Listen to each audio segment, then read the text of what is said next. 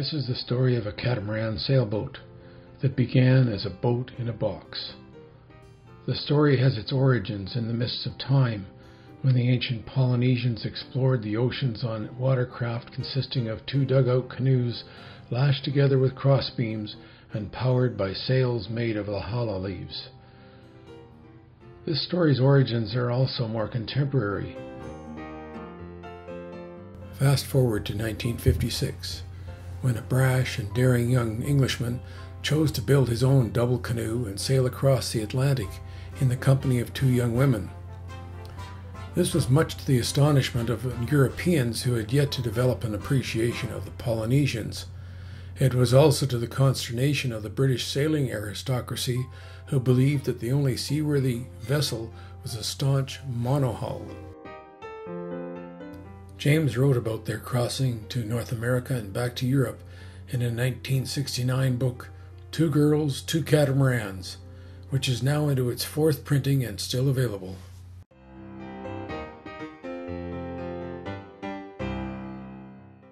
James Wharram went on to design catamarans in sizes ranging from 14 feet to 63 feet. He has sold plans around the world, much to the delight and devotion of many multi-hull sailors who have built and who sail his designs. Since the earliest Wharram design boats began to show up around the world, a community of enthusiasts has formed, people who have a passion for these boats. Whenever and wherever they meet, they share ideas and experiences with each other. Check out this awesome Tiki 38, Lucky Fish Gets Away. The owners, Stuart and Zaya, are a wonderful example of the generosity and camaraderie which is so much part of the Wharram sailing community. They share their knowledge and experiences widely through their blog posts and their video channel.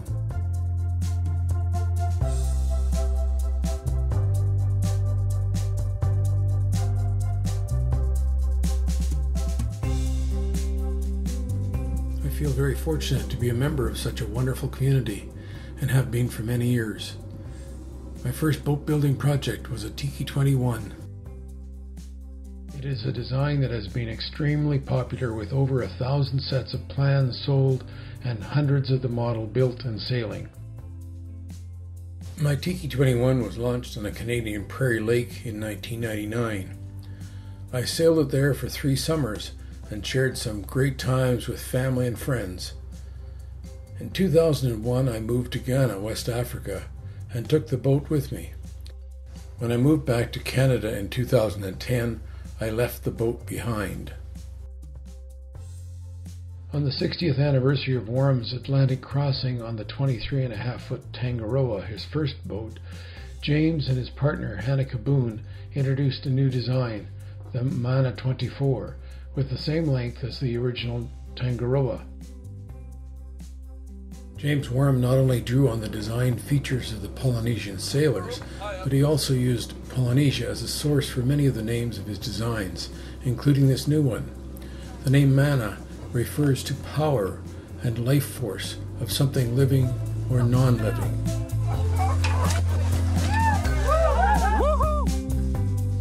The prototype Mana was launched in August of 2016.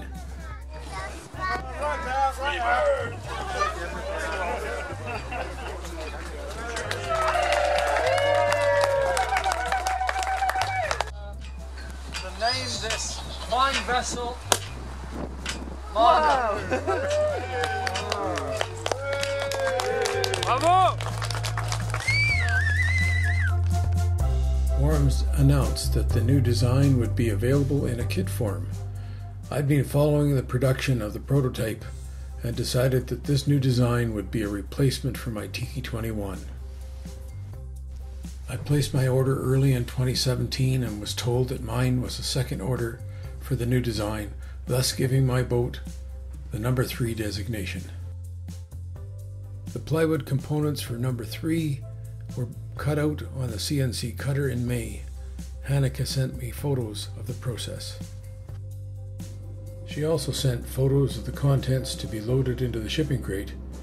Plywood components were bagged in appropriate groups And of course, there were many other parts, including lines, hardware, and sales. It was time for me to get prepared. This involved modifying a friend's boat trailer at his request so that it could double as a utility trailer. On July 19th, I drove to the Calgary International Airport to take delivery of a crate measuring approximately 4 feet by 8 feet by 2 feet. A boat in a box. While waiting for the kit to be shipped, I set about gathering up items for the project. I was unable to find a local supplier for the specified lumber, and I made a trip to Edmonton for that. The aluminum tubing used for the masts were a special order item, collected in the north end of Saskatoon and transported rather precariously on my truck to our home in the south side. Of course, woodworking requires tools, some of which I already had, but many I didn't. By shopping for good used equipment and for specials, I soon had what I felt would be required. It was time to start work, even though I still did not have a workshop large enough for the project. Throughout much of September, when not harvesting garden produce, I started putting things together. Bulkheads and bunks needed reinforcing. Soon I had enough pre-assembled components to set up the keel and the first 3 bulkheads of the starboard hull.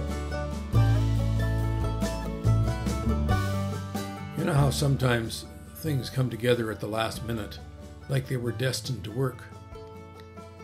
Serendipity smiled on me in the waning days of September, and a workshop space became available. It had everything going for it: heat and light and a nice working environment. As a bonus, it was a brief walking distance from home. With the help of my sailing buddy Daryl, I moved in on October 7th. It wasn't long before a boat began to take shape. For those who are not familiar with modern boat building, it is not the same process it once was. James Wharram Designs incorporates many new methods of building that reduce the time required to build. They save money in the process and make it possible for people with only basic carpentry skills to build a boat. This includes the extensive use of marine plywood, as well as epoxy to seal the wooden components and to glue them together. Clearly, a 24-foot boat is going to require boards and plywood much longer than what would normally be available. Scarfing is often used to lengthen lumber, and this was used on the Mana 24, joining 2 12-foot lengths together to make up each of the shear stringers. An innovation which was new to me was used to join 3 lengths of plywood together for each section of the hulls. The jigsaw puzzle joints are possible because of the accuracy of the computer-directed cutting of the panels. The process is straightforward enough. The epoxy mixture is added to the matching surfaces of the puzzle joint, and then are sandwiched between smooth surfaces covered with sheet plastic and weighed down while the epoxy sets. With the long panels formed, another innovative method is incorporated. Tabs on the ends of bulkheads are fed through pre-cut slots in the panels and temporarily held in place with wedges while the epoxy mixture sets up. Then zip ties are used to draw the edges of the panels together. In very little time, the hull is sheathed in plywood. At this point, the hulls have taken on the design shape, and now that shape needs to be strengthened. This is accomplished by the use of fillets applied at intersecting joints. By the time a boat has been completed, the builder has become quite accomplished in the process of applying fillets. Boat building is not all fun and play. There are times that are more satisfying than others. I remember the sense of awe I felt as I applied the top cabin pieces of the first hull. The outer sides of the cabin top sweep around the length of the boat, giving it a very sleek and aerodynamic profile. I knew I was going to have a boat that would turn heads at the marina.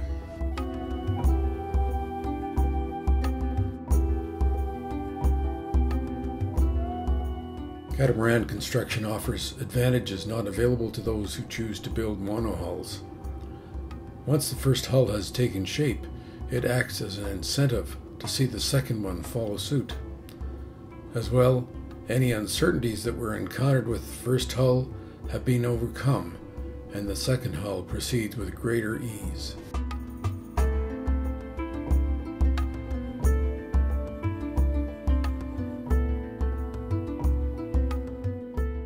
It's always nice to share the experience of construction, especially with those who are closest to us.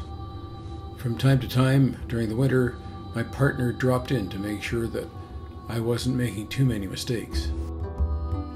Her visit also gave me a chance to demonstrate the considerable space there is to stretch out inside the hulls. The bunks are a full 6.5 feet long, with storage underneath them. There's not enough room for 2 people, but it is quite adequate for 1. 3 port windows allow visual access to the outside. Later in the build, I had another visitor, someone who was very special to me, my mother. Mom came to make sure I was keeping out of trouble and doing the work correctly. It was a special day for me. I didn't keep track of dates when different stages of the build were reached. Each day's work was its own goal, and time passed quickly. When the cabin tops were completed, rounding corners and filling gaps was next, in preparation for fiberglassing. There was a sense of accomplishment when that stage was reached.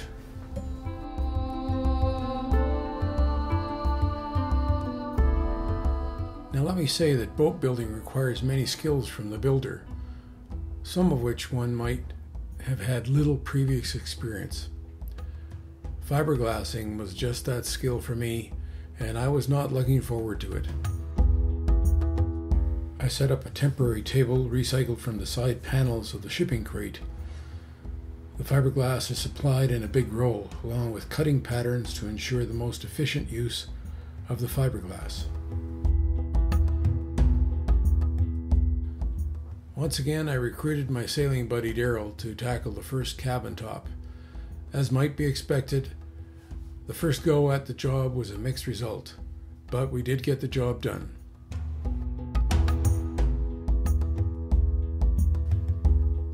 With the lessons learned from the first cabin, I enlisted the assistance of my partner Lily for the second one, and things went much better.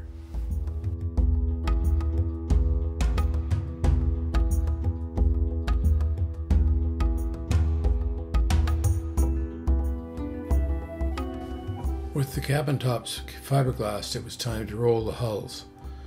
Once again, I enlisted the help of my sailing buddy Daryl, along this time with his roommate Mikey. With the hulls up, it was easy to fill gaps and sand. Once that was completed, Daryl and I applied the fiberglass. This time, the glassing procedure went much better. Each of the hulls was completed in a long day. It was time to fair the hulls.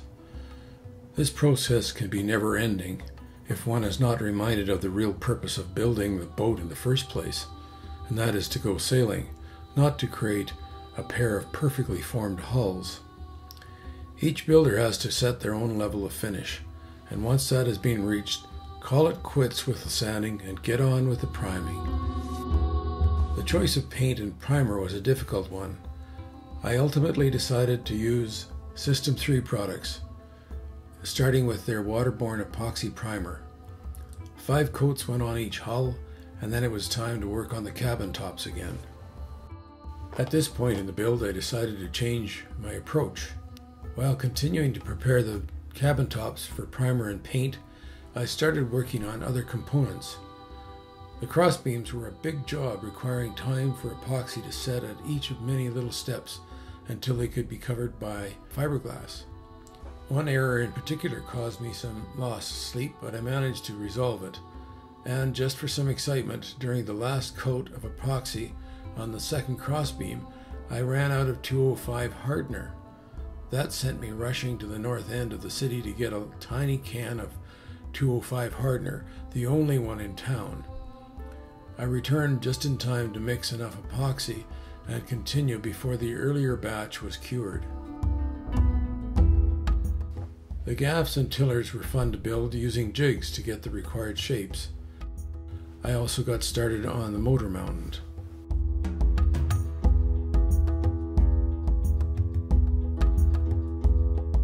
When working on tillers and gaffs, I was also working on hatches and hatch openings. Multitasking when building with epoxy is necessary to make the best use not only of time, but also of epoxy. Many steps require small batches, which are not practical to mix up, so it is necessary to have several jobs prepared and ready before mixing.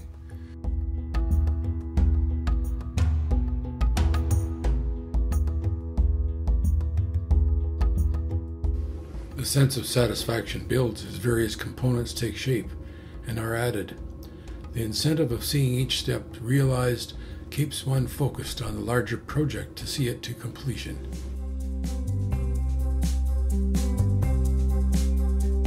With cabin tops primed, the next major step was painting. And like so many steps along the way, this came with its own hiccups. The day that I started painting was so warm outside, I decided to open the overhead door to enjoy some fresh air. I applied 3 coats of paint on the first hull before I realized that it was a big mistake. The high temperatures outside, along with the very dry atmosphere, caused the paint to dry before it could flow out, leaving ridges in the paint. I sanded off most of that first hull and started over, this time with the doors closed, and the results were much better. There were other glitches to be encountered. While distracted one day, I reversed one piece of the mast base, requiring me to cut it off and glue it down again. On the second try, another glitch occurred. This time, I did not have a retaining nut embedded sufficiently in epoxy, and one of the 4 bolts holding the mast base down could not be tightened.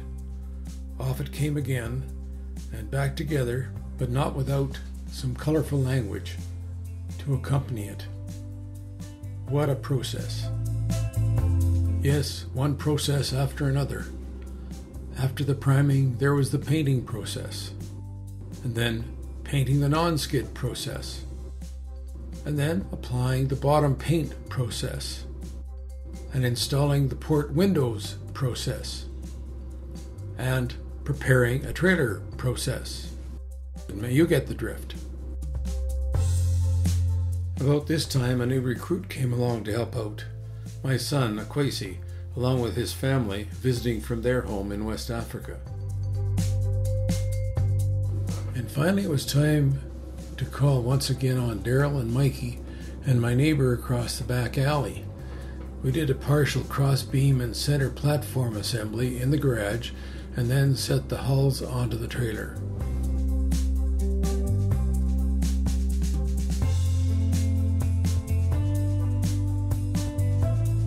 Many people who have built a boat can tell you that the last 2 days of little things to be finished can drag into a much longer time.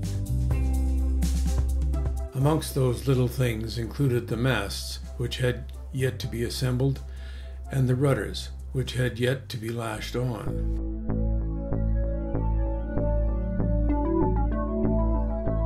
With masts assembled and rudders attached, it was off to the lake, almost losing one of the 4 hatches a few miles down the road.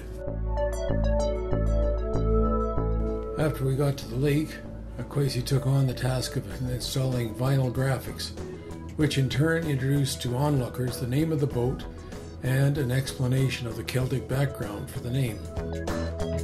We also discovered another glitch.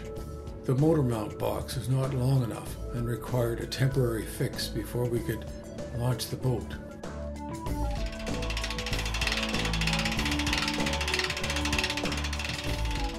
Throughout the winter, when asked, I had set a self-imposed deadline for the launch date, saying the boat would be in the water before my 70th birthday. Well, I missed that date, but only by a few days. We had some welcome assistance when my nephew Jeremy showed up for the occasion, and my daughter-in-law recorded the event for us.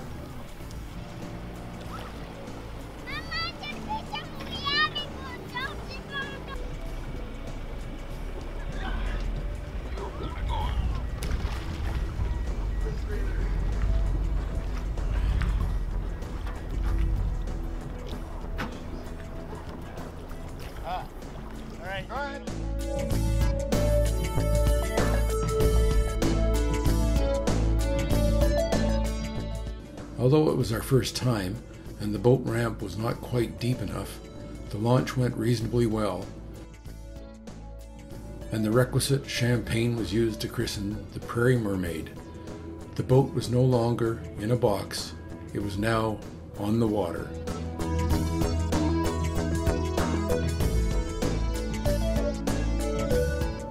I expressed my gratitude to all who helped to make it possible.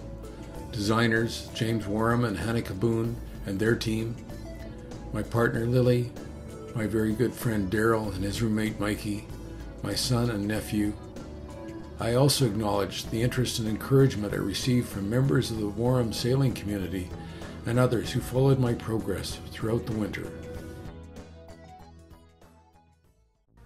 The Prairie Mermaid is outside the box, and I look forward to many adventures. Fair winds.